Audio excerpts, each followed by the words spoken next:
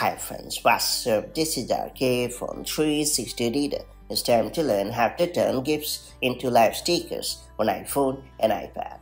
Without an iota of doubt, Live Sticker is one of the most loved iOS 17 features. If you're fond of stickers and use them as your go-to arsenal in messaging, there's a good chance you would already be a fan of live stickers.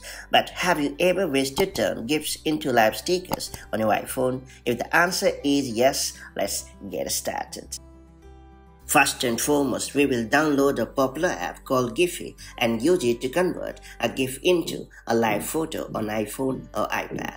This is a must-have requirement as iOS doesn't offer a built-in way to let you turn a GIF into a live photo. Don't worry, Giphy is available for free and has a massive library of trending GIFs, hence finding a fun-loving GIF shouldn't be a big deal for you.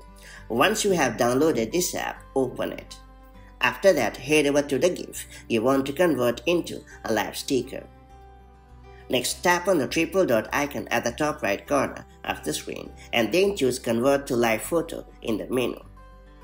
Next step, open the Photos app and navigate to your live photo.